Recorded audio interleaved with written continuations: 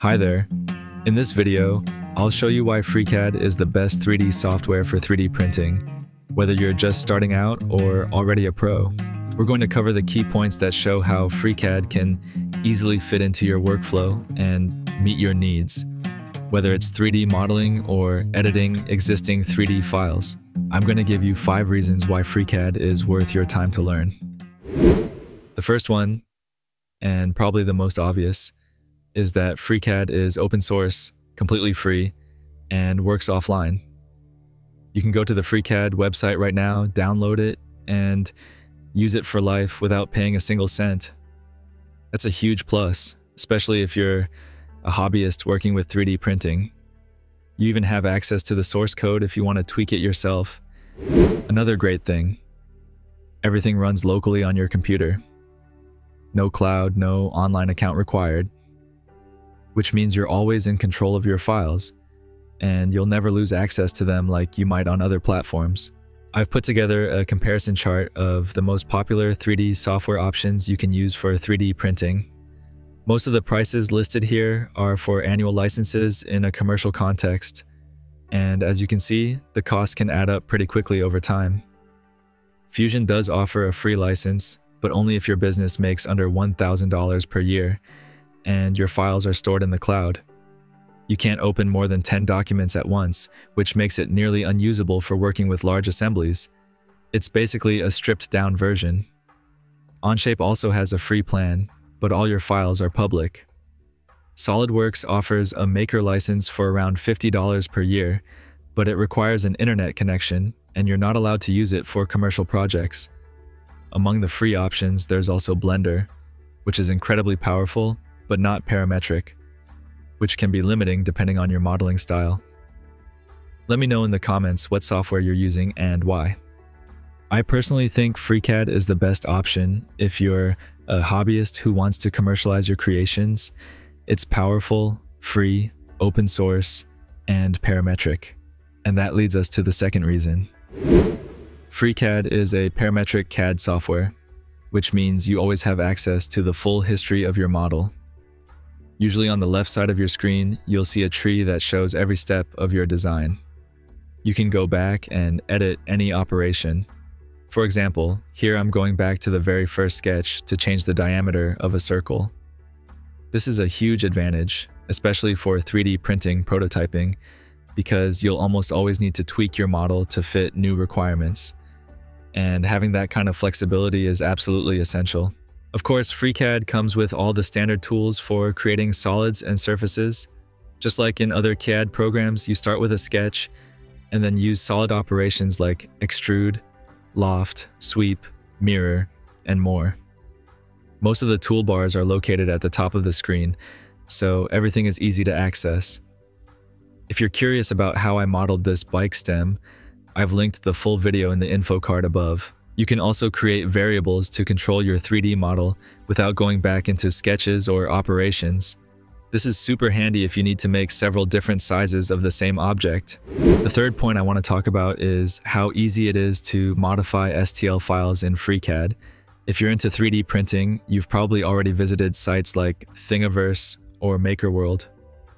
Most of the time, the community shares 3D models in STL format, which are easy to load into slicers, but not so easy to edit. In FreeCAD, you can download something like this bike stand and quickly adjust things like its height or the diameter of the mounting holes. In FreeCAD, go to File and then Import, and select your STL file. At this stage, there's not much you can do with the mesh, because FreeCAD works with solid operations. To make sure your STL is actually a closed solid, switch to the Mesh workbench. With the mesh selected, use the analysis tool from the menu to check if it's watertight. In our case, the mesh is a solid, so we can move on to the next step. But sometimes the STL isn't properly closed. For example, with this model, the analysis tells us it's not a solid. We can use the Fill Holes option, which automatically detects and patches all the holes in the 3D mesh. Once that's done, we run the check again, and now it shows up as a solid. You can also use more advanced tools to inspect things like face normals, duplicate faces, and other potential issues. FreeCAD will analyze and attempt to repair the mesh automatically. This workbench also includes the section tool, which I use all the time. It lets you create a cross-section of the mesh along a plane, and it's super useful when you're doing reverse engineering. It gives you the projected outline of the cross-section, which you can then use to perform various operations, like an extrusion, for example. Once we've confirmed that the mesh is properly closed, we can switch to the part workbench to convert it into a solid. Just use the Create Shape from Mesh tool and set your desired precision. I've used 0.01 here to get a shape that closely follows the original mesh. This gives us a shape, but it's not a solid yet. It's just a collection of surfaces. To turn it into a solid, we need to use the Convert to Solid tool from the Part menu.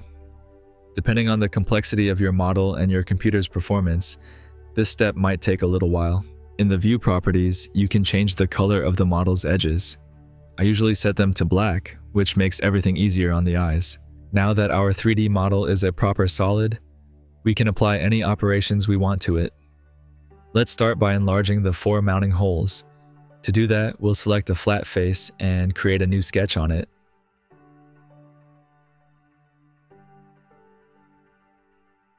We'll use the External Geometry tool to project 3 points from each circle. That allows us to find the center of each hole, so we can draw larger circles in the exact same positions. Using the 3-point circle tool, we'll recreate each circle to find the center of the 4 holes. Then we'll turn them into construction lines.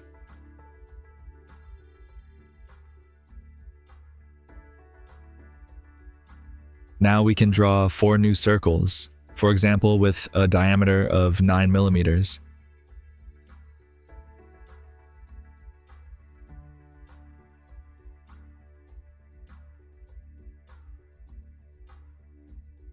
Now we can close the sketch and make a symmetric extrusion of the 4 circles, let's say 50 millimeters in both directions. Then we just use a Boolean difference operation to enlarge the holes. We can see that the operation went through smoothly. Now, I'll show you a neat trick to do a push-pull. I want to lower the bottom face to make the part taller. To do this, I'll switch to the draft workbench, select the face, and use the Trimex tool. I'll set the value to 15 millimeters, which will extend the solid downward by that amount. This is really handy and useful in certain situations. The Trimex operation creates a new solid, so now we need to combine it with the original one to get a single solid body. That's easy to do in the part workbench using a simple union operation. This union creates a brand new solid, so you'll lose any custom edge colors you had before. But you can fix that either by adjusting the default settings in FreeCAD or simply by changing the edge color again in the View properties. To prove that we're working with a proper solid, I'm going to add a fillet to one of the mounting holes. Just select an edge around the hole and apply the fillet. And as you can see, the operation works perfectly. Now that we've seen how FreeCAD can handle STL modifications, let's take a look at how it can boost your productivity when it comes to 3D printing by using add-ons and macros. And that brings us to the 4th point. Before we continue, here's a quick message from today's video sponsor, PCBWay. They're a trusted name for both DIY and industrial projects. I had the chance to test their 3D printing and CNC services to create a bike chainring, and the quality was truly professional. You simply upload your 3D file, select your options, and you're set. Their standard 3D printing options are excellent. Plus, every new customer receives a $5 coupon for their first order. A big thank you to PCBWay for supporting this video. The first add-on I want to show you, and it's super useful for 3D printing, is called Fused Filament Design. It was developed by Rahix. It includes tools that help you generate geometries optimized for easier printing. To install an add-on, just go to the Tools menu, then Add-on Manager. In the search bar, type Fused Filament and click Install. Once it's installed, you should see 3 new icons appear in the Part Design workbench. These tools are mostly focused on optimizing the way holes are printed, which are often tricky to get right in 3D printing. To try out these tools, let's create an M5 hole in the center of this cube. We'll We'll start by creating a sketch. Using the external geometry tool and a few construction lines, we can easily find the center of the face. Then we draw a circle and set its diameter to 5 millimeters. Next, we use the hole tool. In the options, we select the ISO profile, choose size M5, and set the depth to through all. The first tool I want to show you lets you create teardrop holes. This design makes it much easier to print holes without using supports. You might have already noticed this shape on the bike stand earlier. To create this shape automatically, just select the hole, click on the hole wizard, and choose the teardrop option. You can pick between two angle types. On my QIDI +4, the 120-degree version gives really good results. As you can see, the hole changes shape automatically. No need to go back into a sketch. The second tool I want to show you is Add Thread Forming Ribs. It allows you to screw a bolt directly into the hole without needing a metal insert or tap. To use it, first go back to the hole options and make sure to check the thread box. Once that's done, select the hole, click on the hole wizard, and choose the thread ribs option. You can adjust the parameters if you want, but in my case, I'm leaving the default settings and just clicking OK to finish. As you can see, the ribs are generated correctly, and they'll give you enough material to screw your bolt. There are other useful tools as well, like generating holes for zip ties to help secure your parts. I really recommend checking out Rahix's blog. He's written an in-depth article explaining how to optimize your 3D printing workflow, from modeling the part to choosing the right print orientation. It's honestly a goldmine of tips and insights. The second add-on I want to show you is all about Gridfinity, a very popular storage system in the 3D printing world. It lets you create modular grids where you can snap in all kinds of containers. It's a standard format, and you'll find tons of designs on Thingiverse or MakerWorld to store almost any kind of tool. This workbench was created by Stu142. He did an amazing job making it easy to generate Gridfinity bases and containers directly in FreeCAD. In my case, I designed one to organize a few tools for my CNC. To install the add-on, go to FreeCAD's add-on manager and search for Gridfinity. Once it's installed, switch to the Gridfinity workbench. From there, you can generate the base grid and create different containers parametrically. It gives you a great starting point to design your own custom storage, and honestly, it's a must-have add-on. One of FreeCAD's biggest strengths compared to other CAD programs is how easy it is to create macros. Once your design is finished, you'll need to send it to a slicer for printing. Since I'm using a QIDI X+4, I created a simple macro that exports my 3D model as in step file and opens it directly in the slicer.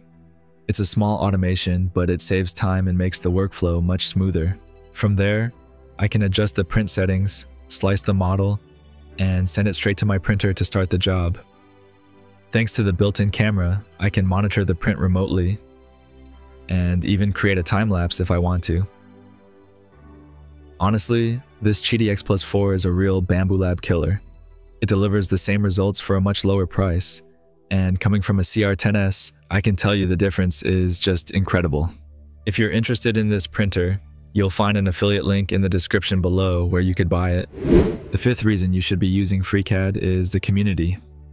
Thousands of people use FreeCAD, and chances are, someone has already faced the same problem you're dealing with. You can head over to the official FreeCAD forum to ask questions or find solutions. The community is incredibly helpful. You can also check out Reddit, where people share their FreeCAD projects and exchange tips. And I recommend following FreeCAD on Twitter to stay up to date with the latest development news. FreeCAD is constantly evolving, and sometimes brand new features land in the development versions that could really improve your workflow. There are also some great content creators on YouTube to help you learn the software. Including my own channel, I cover lots of topics for beginners and advanced users alike. You'll also find Dewey Kwangdong, who specializes in surfacing, FCB Lounge for everything BIM related, Offset CAD for general topics, and finally Mango Jelly, who covers each function in depth. Whatever your style or goals, there's something for everyone. Which brings us to the final conclusion. Getting started with FreeCAD can feel a bit intimidating at first. But trust me, it's absolutely worth it. FreeCAD is completely free, so you've got nothing to lose. It comes with all the 3D modeling tools you need to design just about anything. You can easily modify STL files, the add-ons and macros bring tons of extra features, and if you ever get stuck, the community will be there to help. That's why I truly believe FreeCAD is the best 3D software for 3D printing. I hope this video helped you, taught you something new, or at least entertained you a bit. And if you enjoyed it, feel free to like, subscribe, and share it with someone who might find it useful. Thanks for watching.